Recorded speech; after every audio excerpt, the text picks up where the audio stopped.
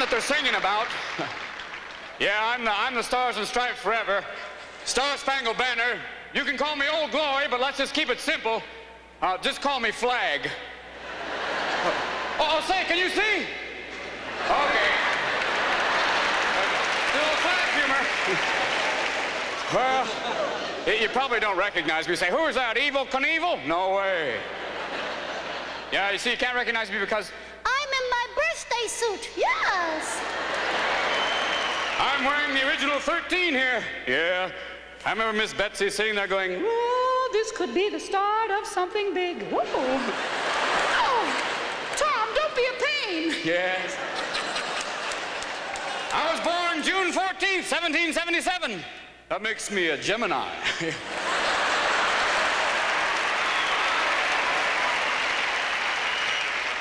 I'm kind of unpredictable. Crazy.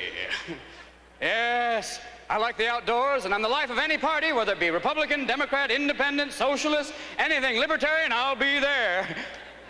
You know, I'm 204 years old. People say, Flag, how do you stay so young? Is it jogging? No. Is it tennis?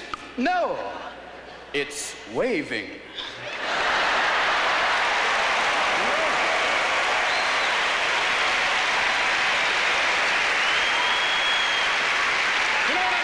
You know, we're talking about billowing, furling, and unfurling. Richard Simmons, eat your heart out. Yeah, but it hasn't always been easy for me, though. I had a tough puberty. Yeah, war, famine, invasion.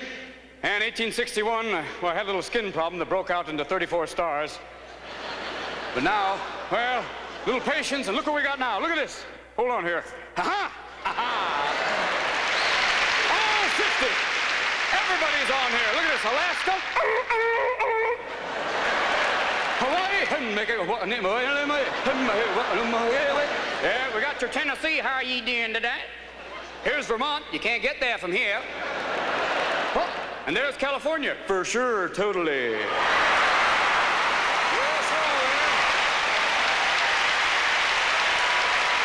like I said before, you know, I had a tough time for a while. I've been in a lot of wars.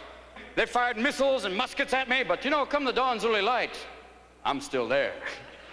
You know what I'm talking about? Yeah. And you know, I've been made into everything from designer jeans to T-shirts, and I've even been a cape for Mick Jagger. Well, all right. The rocket's red glare. Well, all right. But people haven't always been respectful to me. Sometimes it's been tough. There have been some people try and spit on me, trample me, burn me. Foreigners and occasionally some Americans too, but I don't let it get me down because I'm not a stay-at-home kind of flag. You know, I've been to Europe. I've been to both North and South Pole. I was at Iwo Jima. Recently, I've even been to the moon. One small step for man, one giant step for mankind.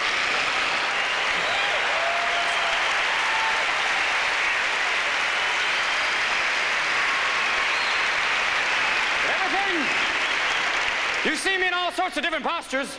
When I'm like this, that means everything is okay. When I'm upside down, well, put on your Mae West and hit the deck.